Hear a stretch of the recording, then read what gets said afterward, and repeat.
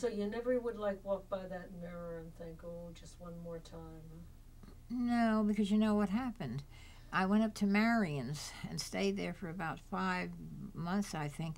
And when I came down, is when I had this gentleman who wanted to me to play golf, and he had a friend he was bringing along, and I said fine. But then the day it was time to do it, I'd been Christmas shopping, and I thought, oh, I can't walk all around the place. Then something went down my back and said, go, go, go, because I already told the man. I said, I don't think could we do it next Tuesday or something. I wouldn't have probably met my husband if we'd have done that, because it was Christmas. It was he'd have had to go back to where he was working, and I just went. Something went down my back like that and said, go, go, go, go, go. So all of a sudden, after saying, oh, no, I can't, I'll do it Tuesday, I said, well, you know, maybe I'll go. That was the day I met the man I married. I just fell for him like a ton of bricks. He was the handsomest man I'd ever seen, and Randy's grandmother said the same thing. Let me ask you another question. You said to me before that you did a film with Clark Gable. Yes, I did. At the time that you worked with Clark Gable, were people regularly calling him King, or did that happen? Oh, honey, that was a short life thing. He played I've forgotten what he was, but I was his wife, and I just played the short thing with him. But he asked me if he could drive me home, and I said, thank you, no, I have my car and chauffeur here. And so for years later, I was the girl who said no to Clark Gable. I mean, all he said was what he could have given me a lift, you know. But anyway, he was a charming man, very nice. And so, and of course, you know how big he went over. And of course, I guess everybody else, other people though too, he was a very great success. And I remember, I think he's the one. My mother was walking down the street, you know, in the where we were working, and he saw her, and he came running down to her, and he said, "Oh, Mr. Farnes, so nice to see you." And well, boy, around our house, he just, oh, was he something else? Because of course, you see, he had remembered my mother. He remembered her name. He went over to her when he could have gone with a lot of other people to say hello and so on. He must have just liked her. You know, my mother was very likable. And I think we talked a little bit before. Excuse me a second. Yeah. Could she bring out that she was Clark Gable's first leading lady? This was his first MGM film. Oh, that's good. Wow. Yeah. Oh, yes. Oh, that's yes. very important. Thank you. Yeah, go ahead. Yeah, go ahead, honey. Can you say that? Oh, yes, that's the truth. The film was the easiest way. Yes, the easiest way. Clark Gable played a laundryman. And I was his wife. You played his wife. He was a laundryman. His part, of course, was smaller than yours. But it was his first MGM film. Right. And from that on, he just soared. Oh, he soared. Women were sending him flowers. One of the women. But talk about the film was the easiest way. Say that, and then go into Clark Gable. All right. Yeah, the easiest way. You want to ask me that, and then I'll tell you. Yeah. Tell me about the first movie that Clark Gable made. Well, I think it was the easiest way, and I played his wife. He was a laundryman in this, and I played his wife. And so he asked me that night, I think you might enjoy this, he asked me that night, being a very pleasant, kindly man, he said, could he give me a lift home? And I said, oh, no, I said, I have my own car and chauffeur, but thank you very much. And we liked each other, you know, and so somebody got a hold of the story, and I became the girl that said no to Clark Gable. I mean, I said, I only said thank you very much, but no, I have my own car. But that thing went around even today, or maybe not today, but a couple of, I think once ago, somebody remembered the girl who said no to Clark Gable. So you told me before when we were talking that when you went to the Hearst Mansion that it wasn't wild, but everyone thinks about your era as being the really wild days of Hollywood. Well, I know I wasn't.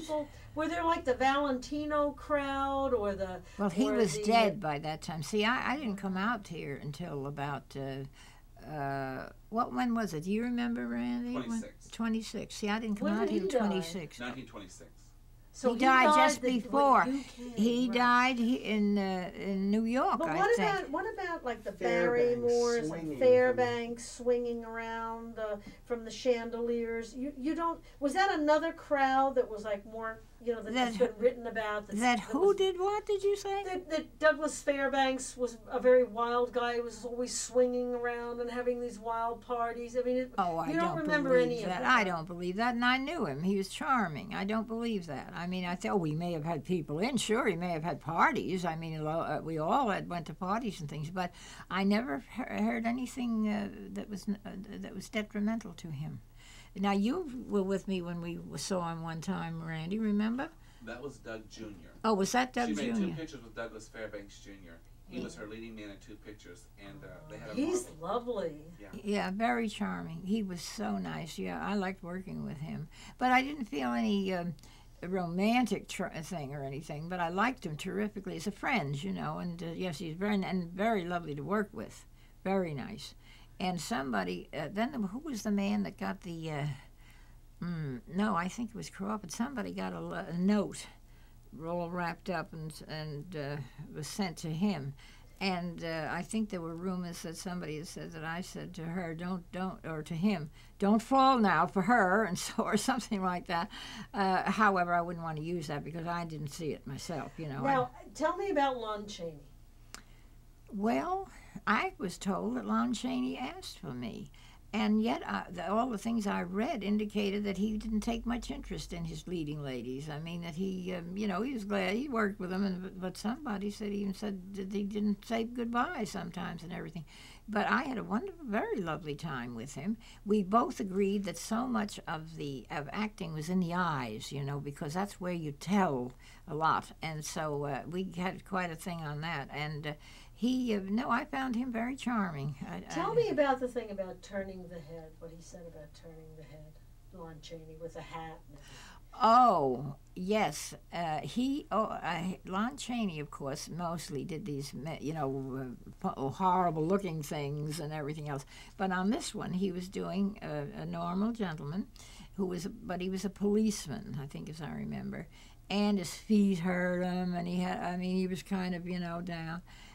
But he did things that called your attention to him. I mean, for instance, there was one scene where he had a lot of stuff with faces and stuff, but he was wearing his own face.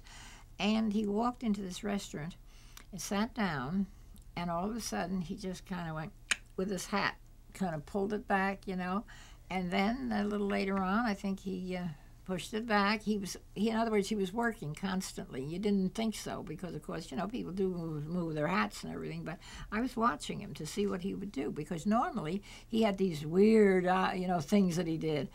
But this time he was just playing a straight lead. So I was watching him to see how he did it. And so when I watched this, and all of a sudden I saw this hat. And the hat went back, and then nothing happened, and all of a sudden the hat went this way. And I realized then that he was constantly moving. I mean, you know, getting your attention, even although you didn't realize it, you see. Today we call it scene stealing. Well, actually, at the time I'm thinking of, we weren't in the scene stealing. We were eating our lunch. In other words, we went into this place. We were out on location, I think, and we went in on this place. And we both sat down. I sat down first and ordered something, and then he came in. And then he ordered something to eat. And then that's when I noticed the hats being used, you know. And then you'd wait a little while, and then the hat would go back. So then I realized he's working all the time, really, using that hat as something to watch, you see. And so I really enjoyed working with him, and he did with me, because we both agreed that the eyes said so much, and we talked that over. You know, normally I read that he didn't even say hello to his leading ladies as a rule, or goodbye or anything, but this time apparently, well, of course, then I heard he'd even asked for me, so I don't know. He may have just liked my work. And because, see, I'd made 2 pictures before it was either 2 or 3, I've forgotten, before I worked with him.